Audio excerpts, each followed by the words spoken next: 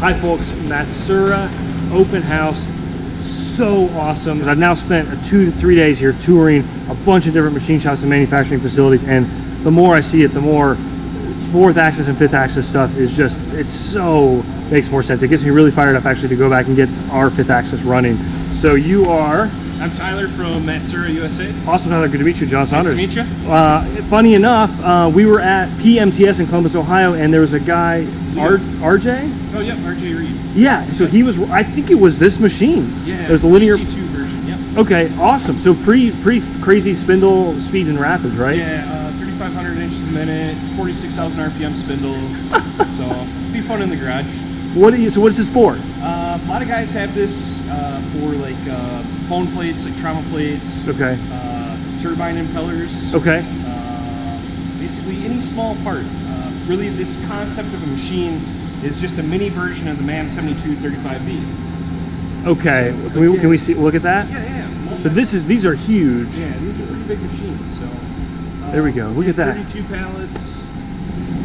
So these are all. It's all robotic. So you do the auto load cell on this thing, huh? Yep. That's so cool. Yeah, there's tons of different ways of automation. There's third-party retrofits. So Yep. Nice, yeah. Frantic robot for the Trinity here, or there's a factory style too. So.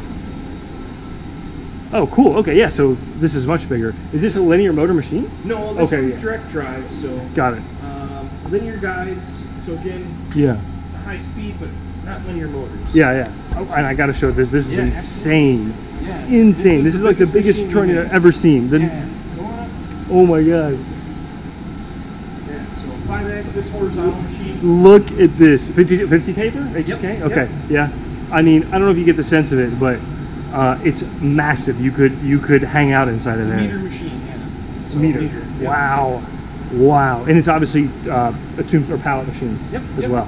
Yeah, so a lot of guys, there's actually a really good video on YouTube of our sister company out in the UK that has, I believe, 2 of these and then 3 horizontal machining centers on a Fastum system. Okay. At Cosworth. So it's making engines for F1 or something? Yep. Really? So it's sweet. Really cool. That's on YouTube? Yep. Okay, folks, we'll find that video and put a card to it here because this stuff is just insane. Oh, so yeah, I noticed too walking around this. This has got its own. Yeah, so this is 42 pallets.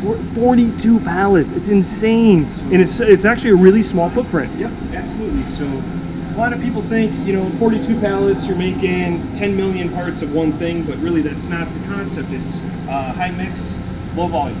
So how does the controller know? A 10 is this part and 11 is a different part. So that's really up to the operator. Okay. Go back over here. Create a pallet schedule. Okay. So it's you just match the program to the pallet? Yep. That's cool. It's that easy. So pallet 39, that's next in line. Status okay, and then run that program. That's easy, huh? Yep. Pretty simple. Sweet. 46,000 K spindle is obscene.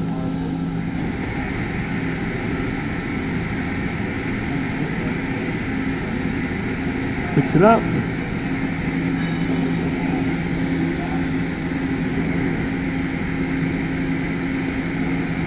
Lays it down there, and I guess we're gonna come around, and I'm too slow.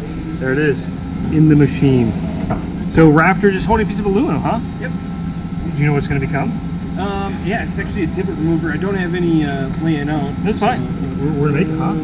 Pardon? We're gonna make it? Oh yeah. Awesome. Give me just a minute here. Rock and roll? Yeah, you ready? Boop. Can you explain to somebody who doesn't know what a linear motor is or means for a machine tool? Yeah, I'm not very great at it, but basically most machines are ball screws, linear guides. So you've got mechanical moving parts to touch. Linear motors are basically magnets. Yeah. So you eliminate moving parts, you get smoother motion, less wearable items. There's no ball screw then. Exactly. Right, it's like your linear rails, it's like a maglev train. Yep, Yeah. exactly. Right. Yeah, best way to say it. Yep, just like the train. So fast, accurate, precise, all that stuff? Smooth, yeah, exactly. Smooth, okay, so interesting. It all, exactly accurate, smooth, which all translates into better, more accurate, faster parts. Right, but this is a detailed machine, not a hogging machine. Exactly, yeah. only 18,000 RPMs. Look at the code churn.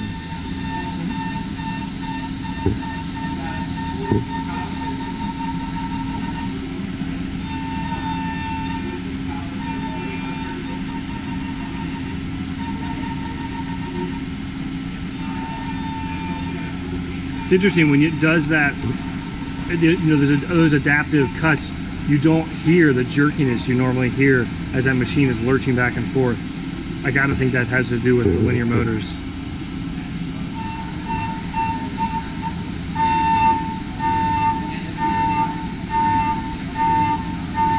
It's crazy that that Raptor holds that whole, like it works. Oh yeah. It's insane. Yeah, you're holding on to an 8-inch dovetail, yeah. you know, about an inch wide.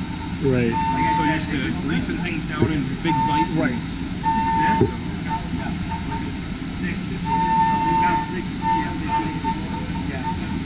Now this is 650. Yeah, that's the whole point of it. What is this right here?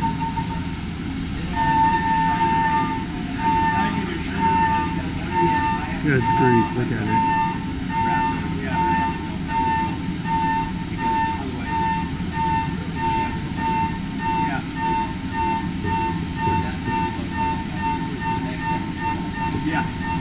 Doesn't tell you the chip load per tooth, does it? No, And it's an inch a minute, so you're, yeah, it's tough to read, but you're in the 150 to 400. Oh, sorry, yeah, feed rate, yep. So I'm programmed 240. Got it. So it's obviously cool. Out of the cut, it's like 500 inch a minute, something like that. It's gotta be That's what's insane when it does that little cleanup right there. Oh, that's so smooth. Yeah. So it's cool. It's got a huge tool changer, but then it's got a little umbrella here, so it looks like it can is it just a preload tools? There's you can actually store 7 tools there, yeah. And then there's a transfer pod, return pod, and then a waiting pod. So okay. A lot of guys on like a machine like this, let's say you got a spot drill, something you're using all the time, spot drill tap. Keep it in there. Interesting. Spindle probe, stuff like that that you're using all the time. Got then it. you're not waiting on the matrix to change tools. Yeah, that insane matrix. 338 tools. 330 in this one? Yep. Enough room. Right. Yeah, so you're having just a small one. Yeah. But you can't really take it. Whoa. Yeah. Insane. 36,000 RPMs. I mean, when you have the small tools, it gives you the surface footage. So then this one, what is this? So this is a stackable system.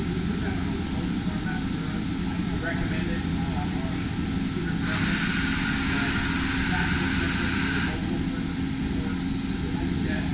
So it'll wrap it up, go to the center, and then You can start to see the true 5-axis motion here. Yes, that's awesome.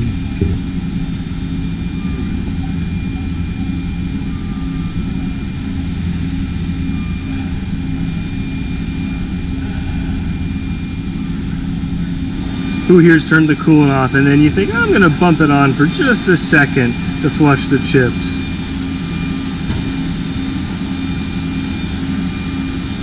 Really cool. here we go. Whoa! Are you kidding me? Oh my gosh.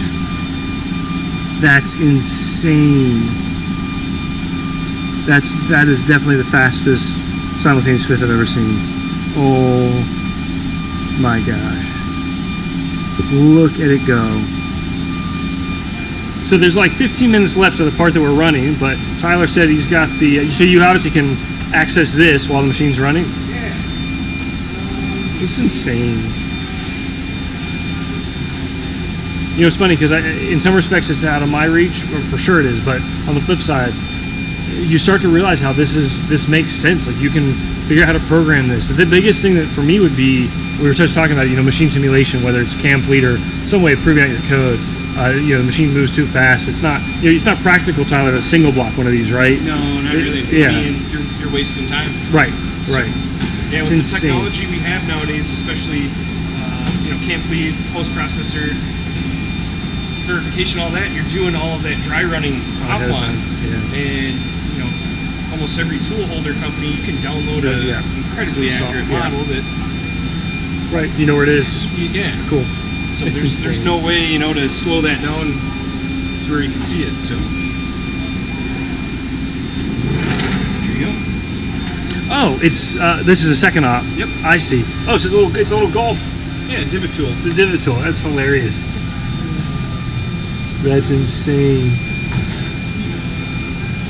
So doing all the engraving, keeping the tool normal to the surface there. They leave it tabbed. Oh yeah, there's the tab right there. You can see it. So those are second off that. Gosh, sorry, the terrible glare. Second off the tab off. And so that's a fixture. That's interesting. On a little Raptor dovetail right there. Huh.